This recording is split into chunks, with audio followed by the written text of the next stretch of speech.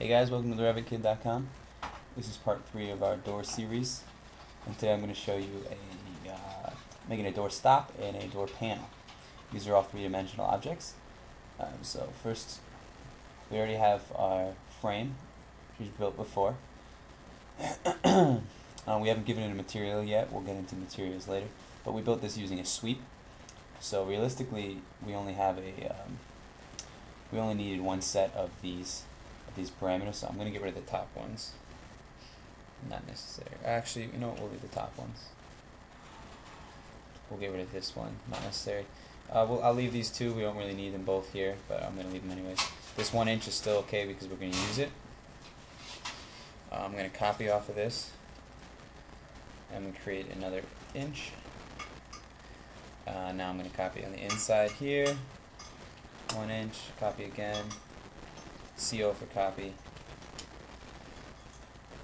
And now I'm going to create a parameter for these. What do I want me to save? So I use DI for distance, or you can go, for dimension, or you can go under annotate and dimension. So I'm going to dimension off of this, and I'm going to dimension the other 1 inch parameter, another 1 inch. And now I'm just going to select the 3 of these. I'm going to go up to the top here, say add parameter. I'm going to call this one stop, inset, or let's say door stop. Door stop with, keep that as a type parameter. Now the door stop is going to need a set of parameters on the floor plan view. So if we go to floor plan, you see we got our new 1 inch parameter here and our new 1 inch parameter here. Now we want this to be either centered on the wall or we want it to move. For the sake of this tutorial, I think I'm going to do it centered on the wall. You can think about how to make it move, whether you dimension it off the face of the wall and have a parameter there, or face of the wall here. But I think I'm going to keep it on the center.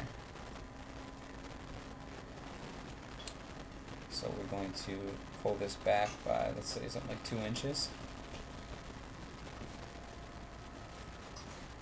Dimension that. So I just drew a reference plane, I pulled it back, and I gave it dimension. Now I'm going to add a parameter here on the 2 inch. I'm going to call this door stop depth. Okay. So now we're just going to do a simple extrusion on the exterior side. Doesn't really matter which side, but we're going to do a simple set of extrusions here. So I go to home, I say extrusion. Personally, I like to use rectangles and then just delete the inside, because this way the parameters automatically pop up. So if you hit here, you have your constraints already pop up. Constrain it, constrain it, and constrain it. Then I'm going to draw one more rectangle on the inside. It's going to give you an error saying they overlap. That's okay, we're going to delete one. So just constrain, constrain, constrain. Down here we're going to delete the interior one.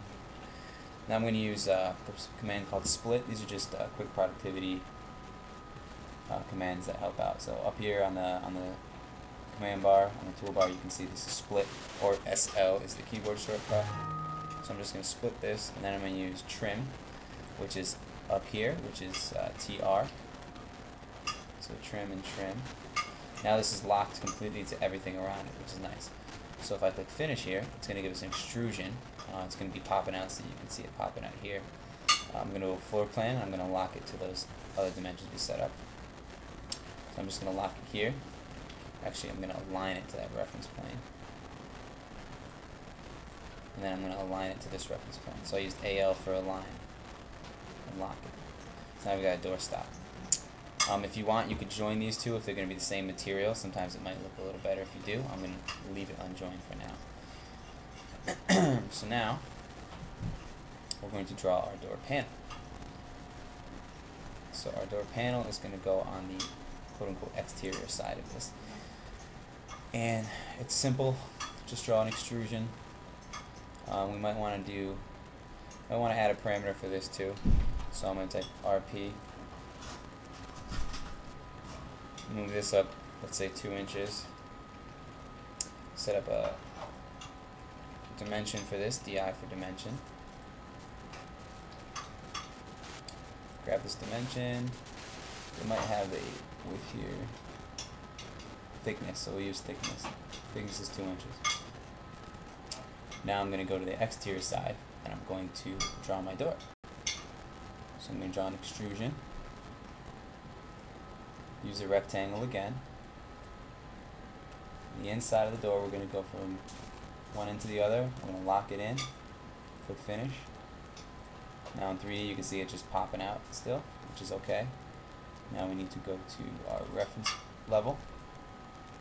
Take the extrusion and align it here. Align it with the center. I like to use the align command for that. Make sure you hit the reference point. Now this door, we are not going to want to see in plan. Right now I'll load it in and show you exactly what happens. So if I load this into my project, I'm going to overwrite. You're going to see our doors popping. So you can see here's our door now. And if we go to floor plan, you can see our door here. Now you can see the controls work. So see how it's all flipping, which is nice. You can see the frame is adjusting and it's all based off the center, which is okay. If we move it, it automatically moves and cleans up.